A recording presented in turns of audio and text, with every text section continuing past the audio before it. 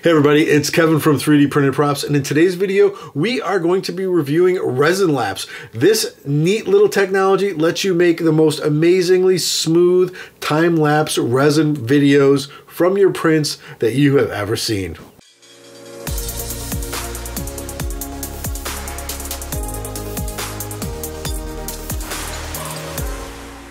ResinLapse was created by Uncle Jesse, maker and all-around nice guy, and Andrew Sink, and it gives you these amazing time-lapse images of your resin prints.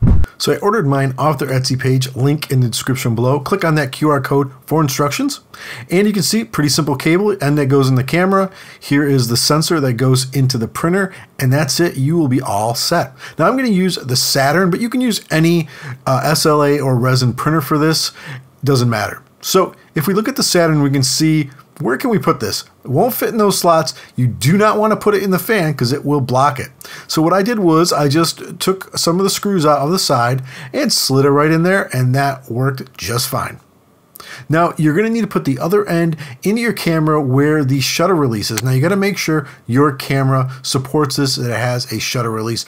Look at their documentation and on their Etsy page, and it'll tell you if your camera does. So I make sure the shots are going to look well, they're lit, they have a nice framing, and then I start the print. Okay, so I sped this up, but what is going to happen is once that first layer exposure happens and that light hits the sensor, boom, it trips the shutter. And it's just going to do that over and over again for each exposure.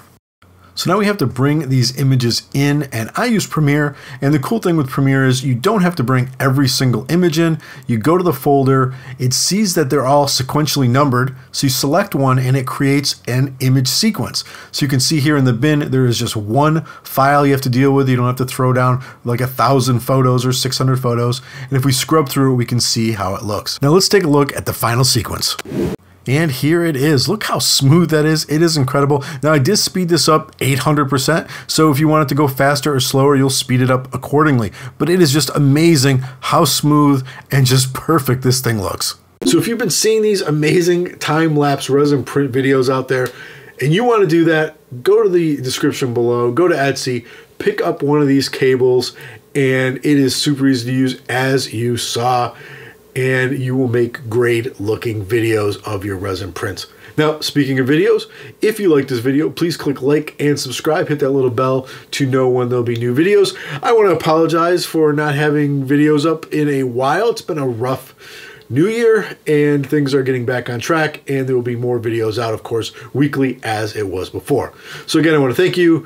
Thank you for all your support. Thank you for subscribing and watching videos.